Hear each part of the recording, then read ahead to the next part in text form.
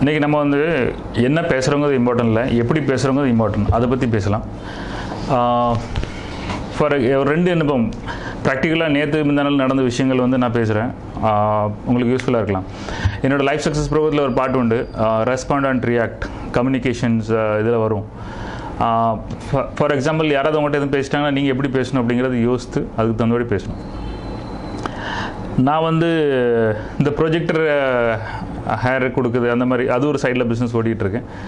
So அப்போ வந்து முத்தூட் ஃபைனான்ஸில் வந்து அவங்க ஆர்டரு கேட்டிருந்தாங்க, ஒரு ட்ரெயினர் யாருன்னு தெரியாது, அவருக்கு நான் ஆர்டர் கொடுத்தாச்சு. அப்போ அவர் வந்து பில்லு வேணுன்னாரு. நான் பில்லு ஓகேன்னு பேசி முடித்து எல்லாம் முடிஞ்சு பில்லு கொடுக்கும்போது, ஐயோ பில்லு வந்து பிரிண்ட் எடுத்து கொடுக்க கொஞ்சம் நேரம் ஆகும், அவங்களுக்கு நாளைக்கு கொடுத்தா ஓகேவா அப்படின்னு அவர்கிட்ட கேட்டேன். அவர் சென்று அப்போ உங்களுக்கு ப்ரொஜெக்டர் நாளைக்கு கிடைக்கும் ஓகேவா அப்படின்னாரு. ஆக்சுவலி இதில் நிறைய கோவம் வரக்கூடிய விஷயம் ஒன்று இருக்குது. ஒரு 1000 ரூபா 500 ரூபா பில்லுக்காக, ஒரு 1000 ரூபா பில்லுக்காக ஏன் 50,000 ரூபா பொருளை வச்சுக்கிட்டு வரேன் அவர், நான் அந்த பில்லு கொடுத்துக்கு வரேன், பொருள் தருவாரான். அப்போ உண்மையிலே ஒரு கோவம் வரும், யோ நீ 1000 ரூபானா சும்மா வச்சுக்க ப்ராஜெக்டர் கொடு அப்படின்னு சொல்கிறது, அப்படி கூட பேசலாம். ஆனால் என்ன ஆகும், அவருக்கும் எனக்குள்ள ரிலேஷன் பிரேக் ஆயிரும். ரெண்டாவது அந்த உறவு அடுத்த கிளைண்ட்டுக்கு, இந்த கிளைண்ட் வந்து விரட்டி அடித்த மாதிரி வரும் இல்லையா, என்கிட்ட எவ்வளோ பணம் இருக்குது, நீ என்னடா ஒரு 1000 ரூபாய்க்கு என் ப்ரொஜெக்ட் வச்சுட்டு அந்த மாதிரியும் பண்ணலாம். அதெல்லாம் பண்ணாமல் அவர் சொன்னோன்னே எனக்கு பட்டுன்னு கோவம் வந்துச்சு. 1000 ரூபாய்க்கு 50,000 ப்ராஜெக்ட் வச்சுக்கிட்டு வரா அப்படின்னு சொல்லி கோவம் வந்துச்சு. உடனே நான் அப்படி அமைதியாகி நம்ம இவர்கிட்ட எப்படி பேசணும், ஒரு விஷயம் என்னென்னா இவரோட ரிலேஷன்ஷிப் நமக்கு வேணும். ஏன்னா இவங்க வந்து நம்ம கஸ்டமர், 1000 ரூபாயா 500 ரூபாயோ, பட் நம்ம கஸ்டமர் இல்லையா. ஸோ அது ஒன்று.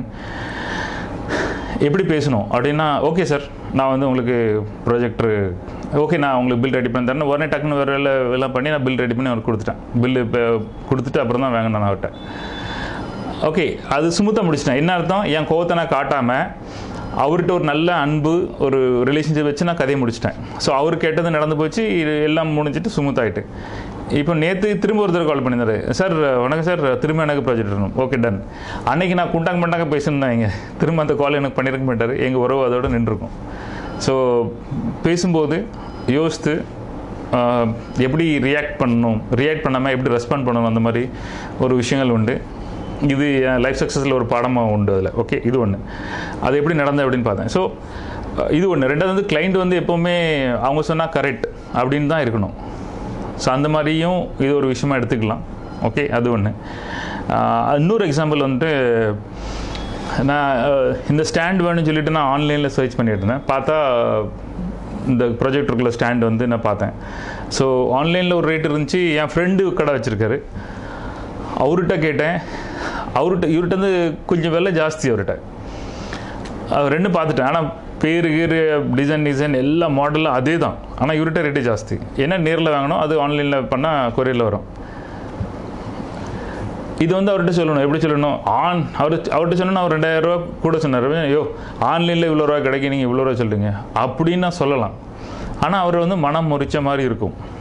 ஓகே நான் அவர்கிட்ட என்ன சொன்னேன், தினேஷ் இந்த இதில் வந்து ஆன்லைனில் நான் இந்த மாடல் பார்த்தேன், இவ்வளோ ரூபா சொல்கிறாங்க, நீங்கள் இவ்வளோ ரூபா சொல்கிறீங்க, இந்த ரெண்டுக்கு என்ன வித்தியாசம் அப்படின்னு கேட்டேன். உங்கள் ரேட்டு ஏன் கூட அப்படின்னு கேட்கல. நான் ஏன் கூடன்னு சொன்னால் என்னோடய ஸ்டேட்மெண்ட்டு, நான் முடிவு பண்ணி சொல்லுதேன் நீங்கள் கூட எடுக்கீங்க அப்படின்னு.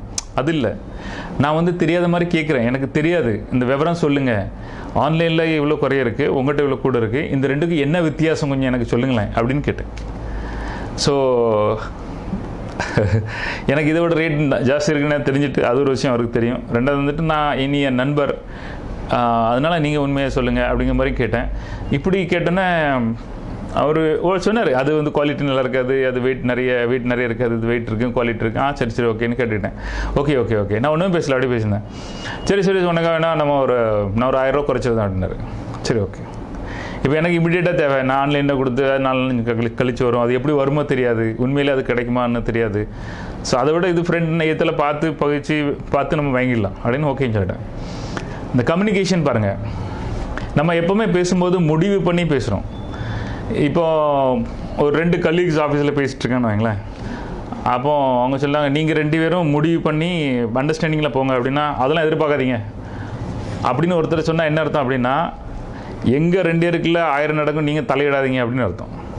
அதை விட்டு அவங்கள்ட்ட சொன்னால் நாங்கள் 2 பேரும் அவங்க வந்து என்கிட்ட ஒத்துழைப்பு பண்ணிட்டாங்க, அதனால் என்கிட்ட எதிர்பார்க்காதீங்க அப்படின்னு நீங்கள் சொன்னீங்கன்னா அந்த விஷயத்தை வந்து பேசுகிறீங்கன்னு அர்த்தம்.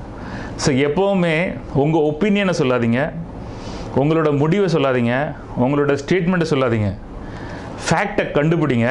அல்லது எனக்கு இதெல்லாம் தெரிஞ்சிருக்கு, இதில் என்ன, இது எது சரி எது தப்பு கொஞ்சம் சொல்லுங்களேன், அப்படி தான் பேசணும். அப்போது எத்தனை பாதிப்பு ஏற்படாது, அவங்களுக்கு கஷ்டம் வராது. அட் த சேம் டைம் அவங்களுக்கு புரிஞ்சிடும் எங்கே தப்பு நடந்திருக்கு, இவனுக்கு இந்த விஷயம் தெரிஞ்சிருக்கு அப்படின்னு நமக்கு சரி பண்ண உதவும். ஸோ என்ன பேசுகிறங்கிறது முக்கியம் இல்லை, எப்படி பேசுகிறங்கிறது முக்கியம். ஸோ இந்த விஷயத்தை ஃபாலோ பண்ணுங்கள், யூஸ்ஃபுல்லாக இருக்குன்னு நினைக்கிறேன். தேங்க்யூ.